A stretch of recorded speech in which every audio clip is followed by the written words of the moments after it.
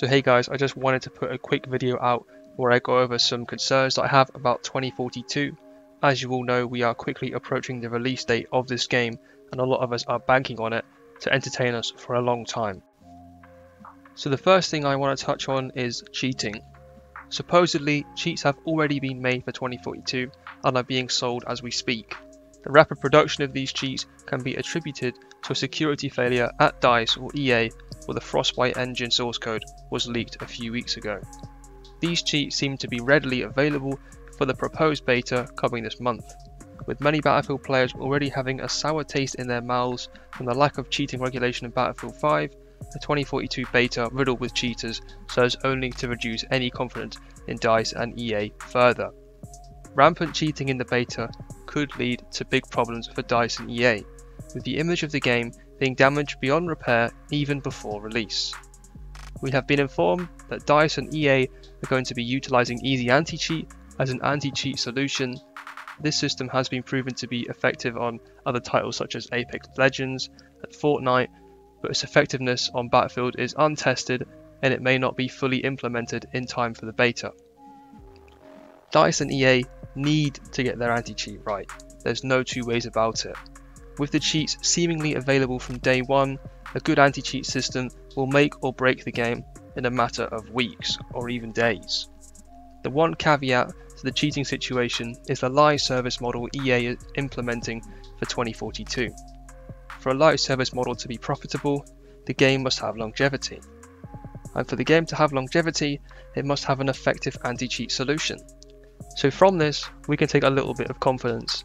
It's in EA's best interest to make this game last as long as possible, which ultimately is us, the players' interest as well, obviously subject to the quality of the game. So the next worrying topic I'd like to talk about is the timing of the beta. DICE recently confirmed via Twitter that the beta would be happening in the month of September, something that the community had sort of worked out based on previous Battlefield games pre-launch events and all of that kind of stuff.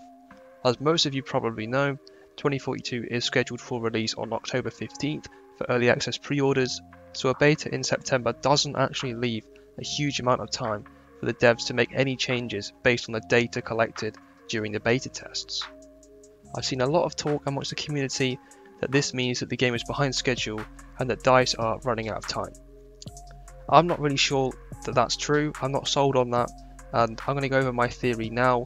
You might think I'm crazy or stupid, that's fine, it's just opinion. So yeah, I see the playtest as more of a true beta build, where the data gathering is top priority, then the September beta is kind of a game demo. Now, this is for a few reasons.